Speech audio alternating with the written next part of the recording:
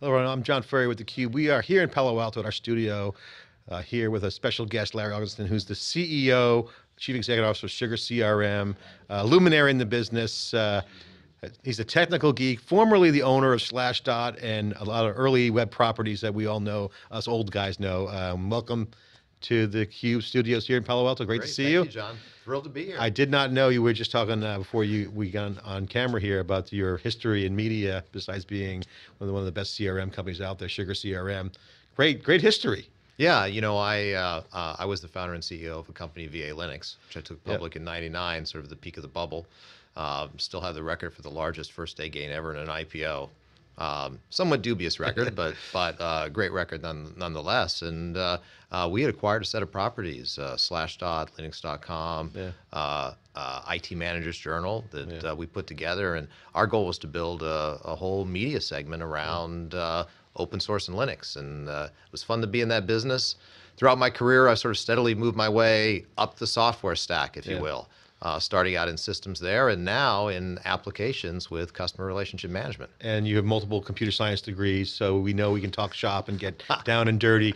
But what's interesting, though, is that looking back, and I didn't know that history kind of connects the dots for me, is that that was early day community. I mean, back then that was right at the thrust of the beachhead being developed for open source. Yes. You saw a great I call it Gen 1.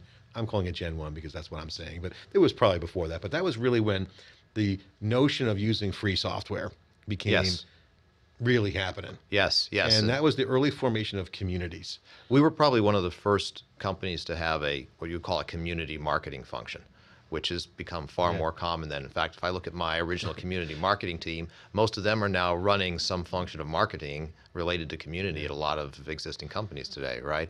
And sort of building that concept out. And kind of at the early days of open source, and now you look at any company today in the space, and they all build on open source. I mean, Sugar, a big part of what we do is built on open source.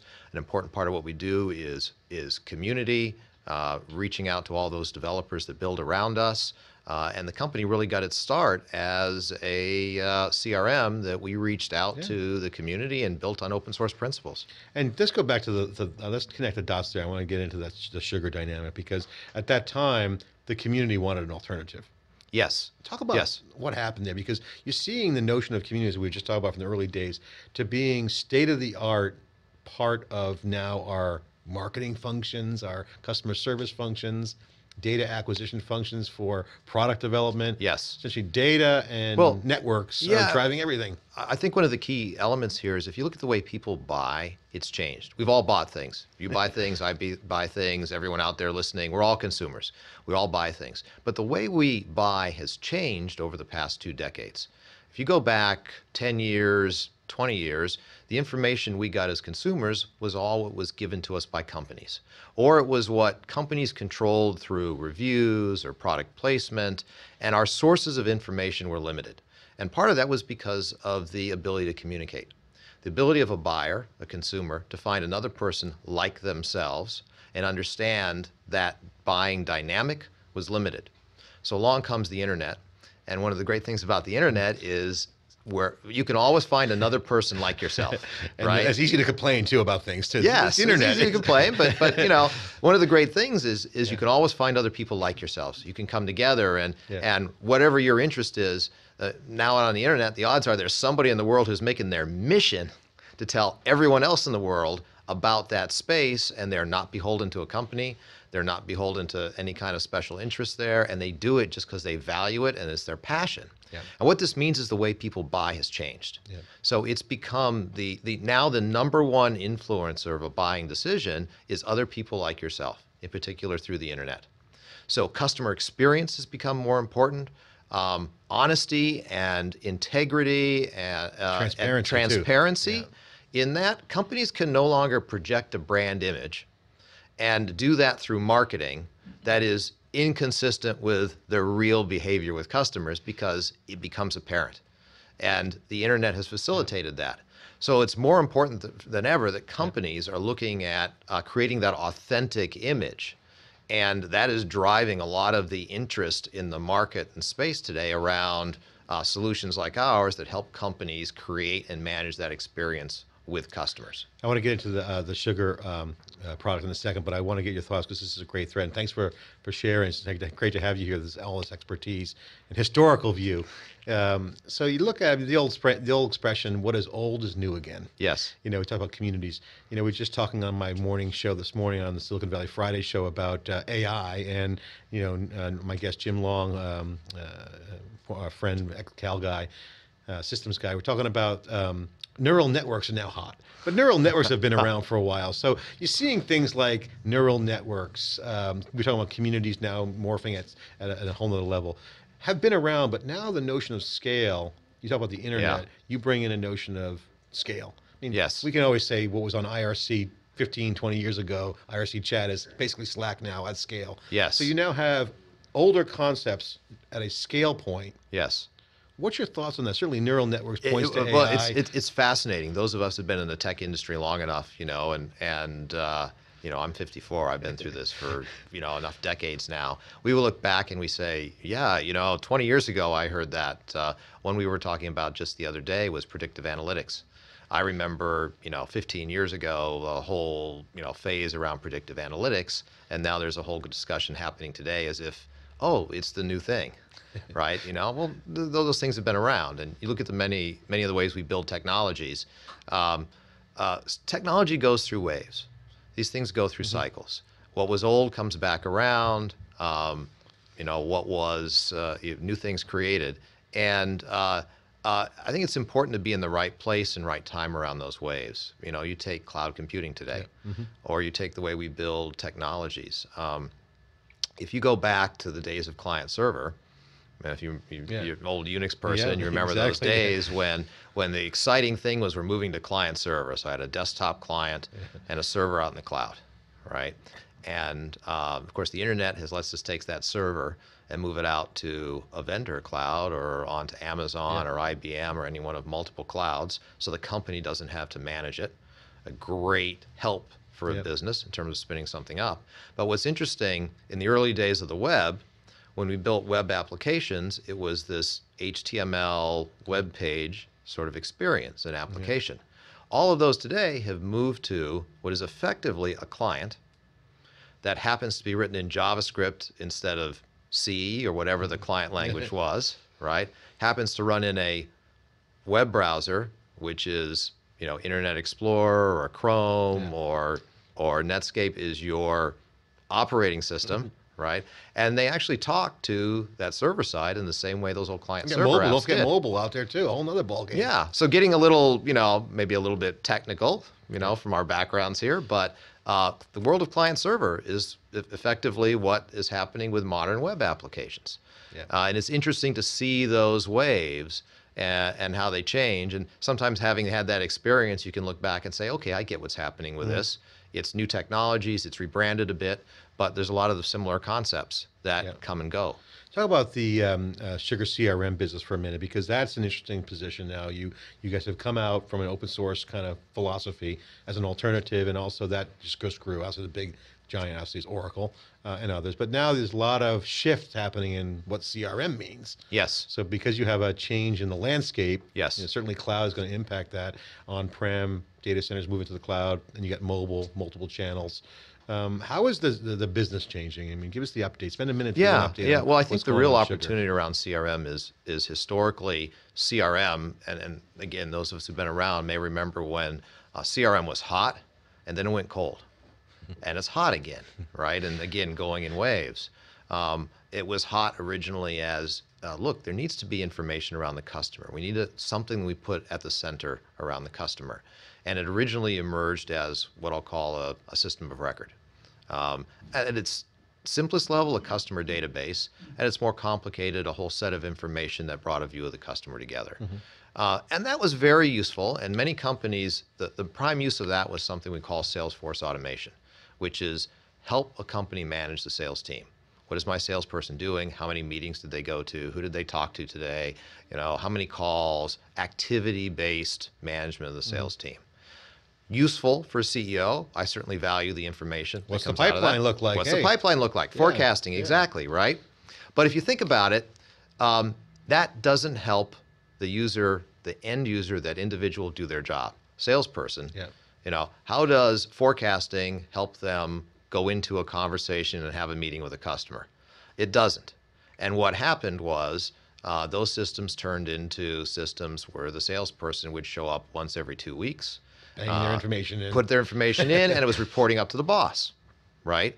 And a role for that, but all faced with challenges of adoption, usefulness for the sales team. It's like pulling teeth. Yes, like, and everyone knows this story, right? This is my boss's report, so I'm sandbagging. Yeah, I had a call this month. I had a call this month, and I got to go in at the end of the week, so I'll do it late on a Friday afternoon. I'll put enough in to keep my boss happy, but the system didn't help them do their job. And I'll call that legacy CRM. Where we are now is the next generation, and that's our vision. And we think of CRM as the tool that helps the salesperson do their job. So you're about to walk into a meeting as a salesperson. How can we help you prepare for that? We want to be the most useful application. Is that the focus now? Yes. So it's more engagement driven. It's much more engagement, and I'll call it moving from a system of record to a system of engagement. Right? It's much more engagement driven. It's much more about how you enable that individual. And if you think about selling, whether it's business to business, which is the majority of our customers, business to business. We have a lot of retail too, but business to business, the majority. Even in the business to business world, you're talking to a person. So it's person to person engagement. SaaS though, right? It's a SaaS product, or SaaS, but we'll go on premise as well. Okay. So something interesting here. We don't we determine our business by customer relationship management. That's what we do. Those are the problems we solve.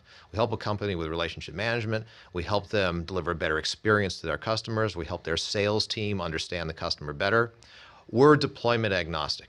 So you can go to our website today, turn it on, instantly start running out of the cloud.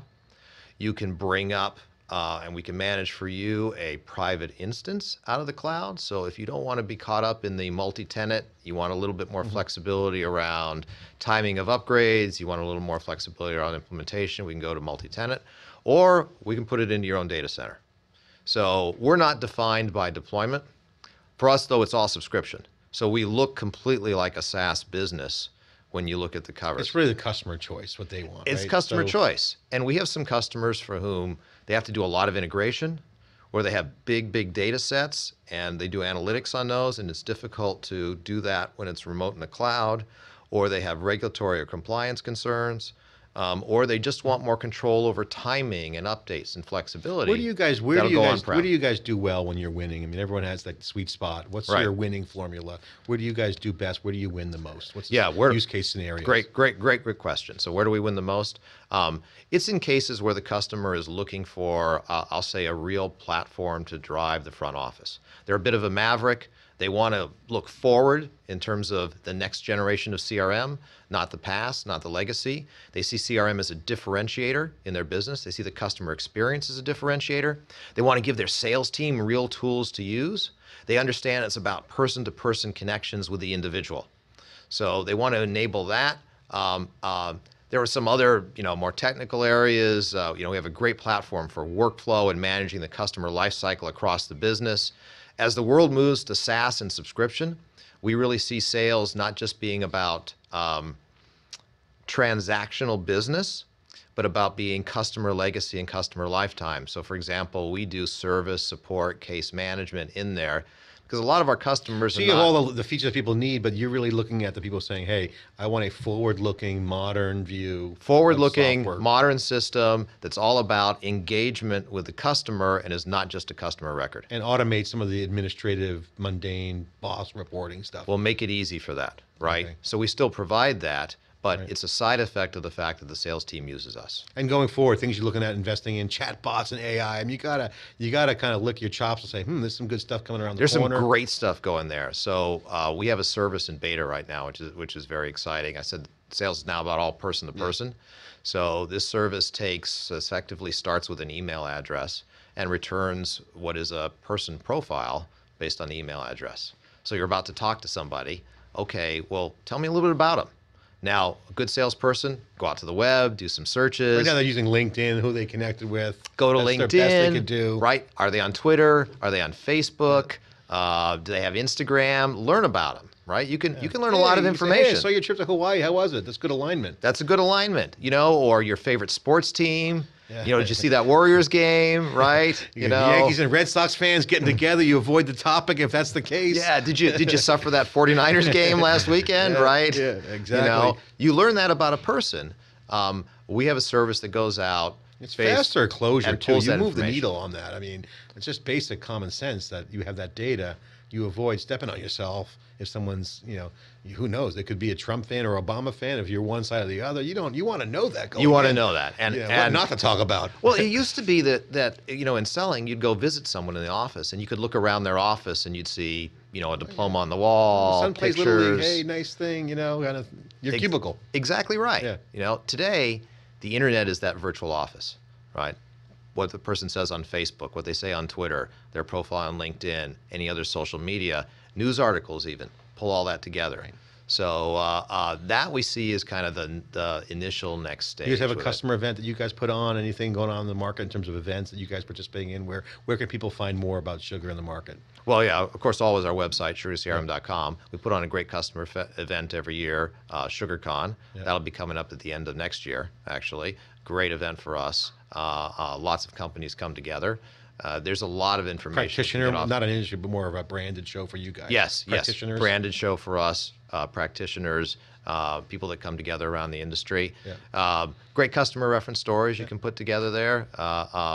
You know, great things. I mean, we have, you know, we're the system for IBM, largest in the world. In media, New York Times uses us. So if you're a New York Times customer and you call in to... Subscriptions are up. They're aligning with their audiences. You know? Even with the post-election, I saw that John Markov, who's retiring, good friend, but he was mentioning that their digital subscriptions are up through the roof since the election. So good software. Everyone wants that information, right? Right. So yeah, lots of places for us. Larry, thanks so much for spending the time here on theCUBE, and we're going to have another segment talking about kind of the bigger picture, but congratulations and thanks for coming and sharing your content. Great, thank you very much. This is theCUBE in Palo Alto. I'm John Furrier. Thanks for watching.